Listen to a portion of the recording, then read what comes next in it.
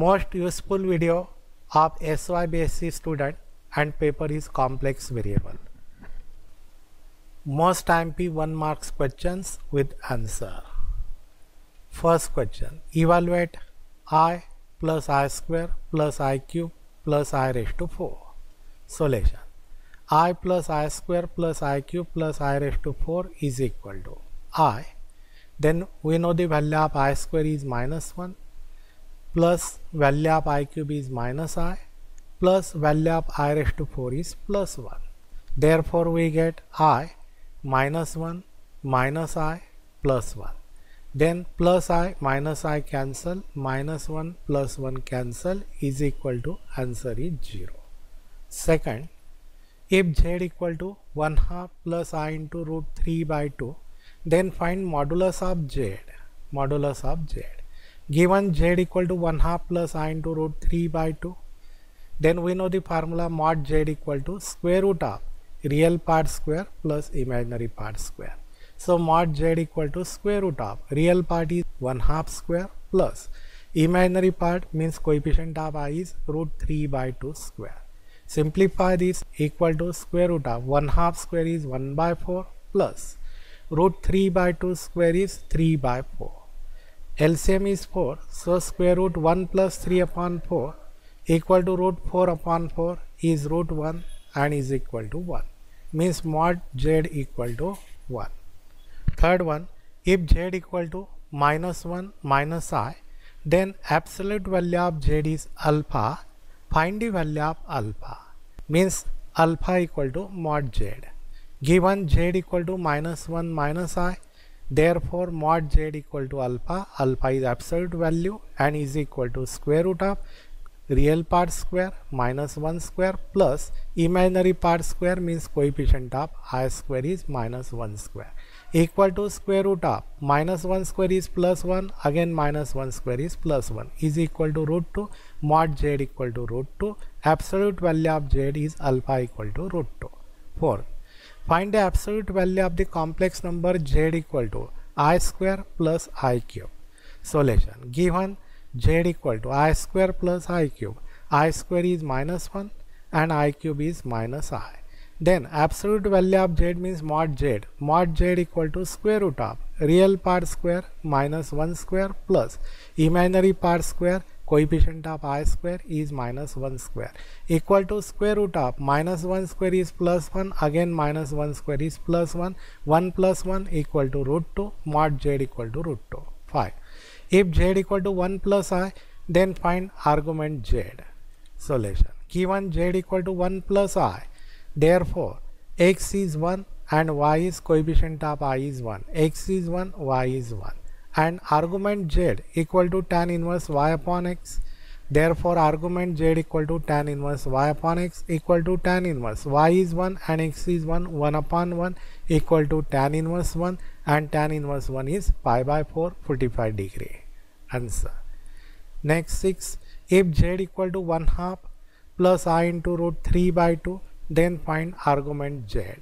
Solution, given z equal to 1/2 plus I into root 3 by 2, therefore x is 1/2 real part and y means imaginary part is root 3 by 2. Then we know argument z equal to tan inverse y upon x equal to tan inverse y is root 3 by 2 upon x is 1/2. Then this 2 cancel equal to tan inverse root 3 and tan inverse of root 3 is pi by 3 60 degree is the answer. Next 7, if z equal to cos theta plus I sin theta, then z plus 1 upon z equal to dash.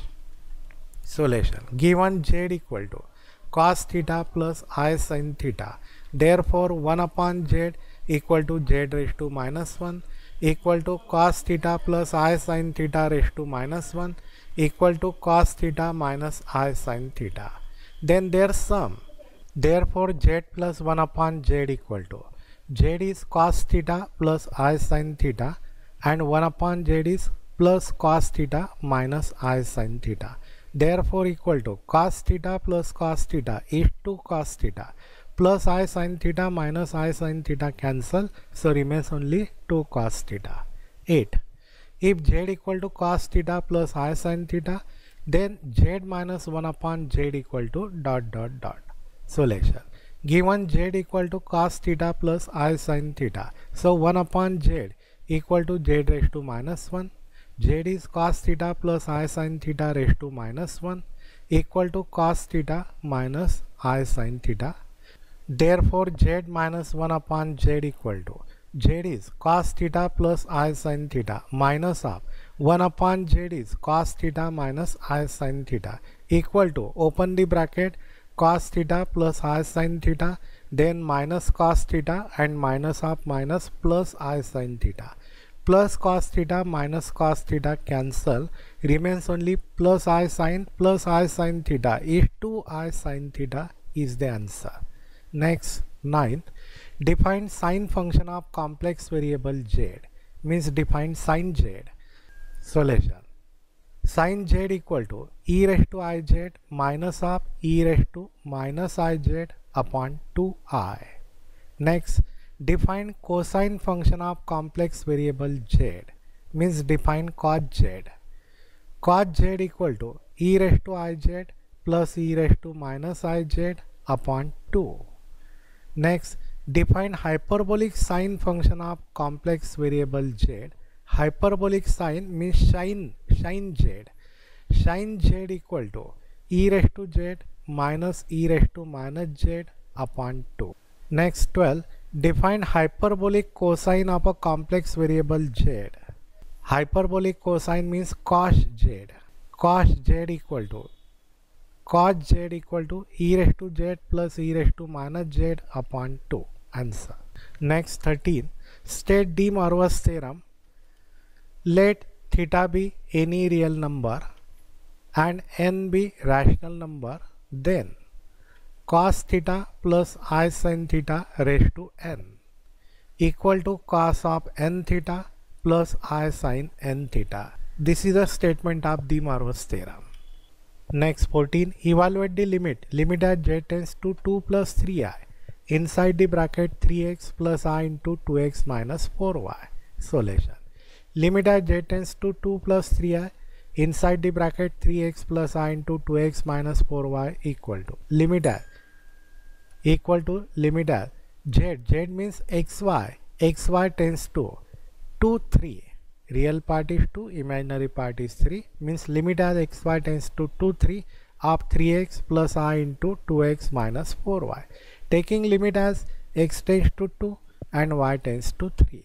Therefore, we get 3 into 2 plus I into 2 into 2 minus 4 into 3 equal to 3 2s are 6 plus I into bracket 2 2s are 4 and 3 4s are 12 equal to 6, and this is 4 minus 12 is minus 8, means minus 8i. Answer is 6 minus 8i. Next, 15. If limit as z tends to 1 minus I of x plus I into 2x plus y equal to a plus ib, then find the value of a and b. Solution. Limit as z tends to 1 minus I of x plus I into 2x plus y given is equal to a plus ib. Now limit as z tends to means xy tends to 1 minus 1 equal to limit as xy tends to 1 minus 1. Real part is 1, imaginary part coefficient of I is minus 1. So limit as xy tends to 1 minus 1, inside the bracket x plus I into 2x plus y equal to a plus ib. Taking limit as x tends to 1 and y tends to minus 1. So we get 1 plus I into 2 into 1 is 2 and y is minus 1. So minus 1 equal to a plus ib equal to 1 plus I into 2 minus 1 is 1. So 1 plus I into 1 equal to a plus ib. Therefore equating their real part and equating their imaginary part. So equating their real part a is equal to 1 and equating their imaginary part b is equal to 1. A is 1, b is 1 is the answer. Next, 16. Define f dash z0. F dash z0 equal to limit as delta z tends to 0, f of z0 plus delta z minus f of z0 upon delta z. Definition of derivative. Define derivative of fz at z equal to z0, means f dash z0 again. f dash z0 equal to limit as z tends to z0 fz minus f of z0 upon z minus z0, or f dash z0 equal to limit as delta z tends to 0 f of z0 plus delta z minus f of z0 upon delta z. Next, 18. Define an analytic function at a point. Analytic function. If function fz is differentiable in the neighborhood of point z equal to a, means function fz is differentiable in neighborhood of z equal to a, then function fz is called analytic at the point z equal to a. Definition of analytic function. Next, 19. If fz equal to u plus iv is analytic function of z, then write down f dash z in terms of ux and uy. Fz is u plus iv, then write down f dash z in terms of ux, uy. Given function fz equal to u plus iv is analytic function, so every analytic function satisfies CR equation. So fz satisfies CR equation, so ux equal to vy and uy equal to minus vx. Now fz is u plus iv, so f dash z equal to ux plus I into vx. Now write down f dash z in terms of ux, uy. So put the value of vx in terms of u. Vx is minus uy. So ux minus I into uy is the answer. Ux minus I into uy. Write down Cauchy's integral formula for f dash a. Solution. If fz is analytic function within and on closed contour C and a is any point inside C, then f dash a is equal to 1 upon 2 pi I integration over C fz upon z minus a bracket square dz. This is Cauchy's integral formula for f dash a. 21. Write down Cauchy's integral formula for f double dash a. Solution. If fz is analytic function within and on closed contour C and a is any point inside C, then f double dash a, formula for f double dash a, so f double dash a equal to 2 factorial upon 2 pi I integral over C fz upon z minus a bracket cube dz. Double dash, so bracket cube. Next one. Write down Cauchy's integral formula for f raised to 5a, means fifth derivative of f a. If fz is analytic function within and on closed contour C and a is any point inside C, then f fifth derivative of a is equal to 5 factorial upon 2 pi I integral over C fz upon z minus a raised to 6 dz. 23. Write down Cauchy's integral formula for f raised to nth derivative of a. If fz is analytic function within and on closed contour C and a is any point inside C, then f nth derivative of a is equal to n factorial upon 2 pi I integral over C fz upon z minus a raised to n plus 1 dz. Next. 24. State the Taylor series about z equal to 0 for e raised to z. Solution. E raised to z equal to 1 plus z square by 2 factorial plus z cube by 3 factorial plus dot dot dot is Taylor series for e raised to z. Next. State the Taylor series expansion of fz equal to sin z at z equal to 0.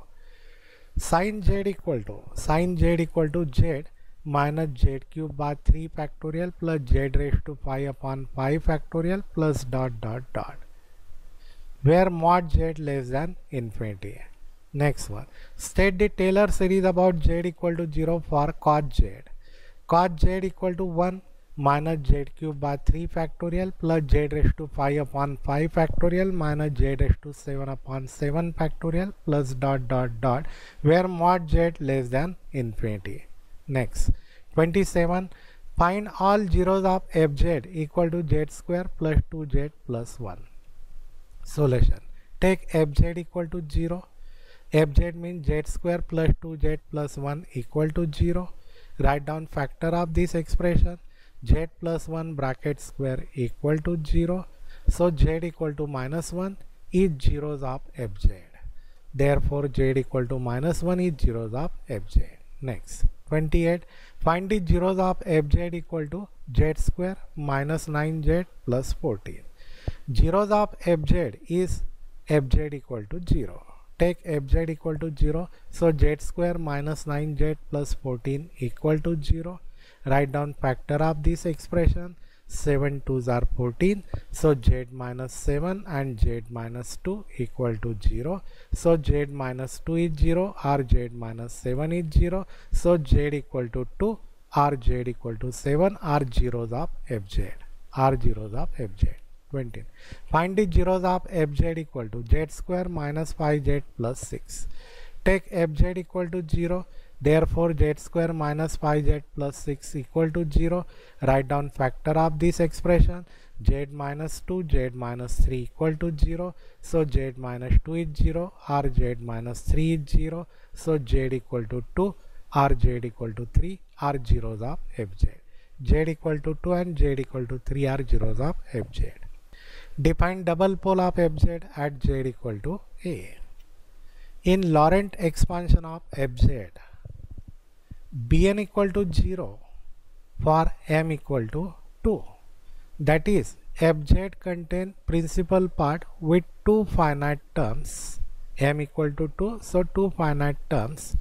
Then z equal to a of fz is called as pole of order 2. That is double pole. Pole of order 2, that is double pole. Next, define triple pole of fz at z equal to a. In Laurent expansion of fz, bn equal to 0 for m equal to 3 means 3 finite term.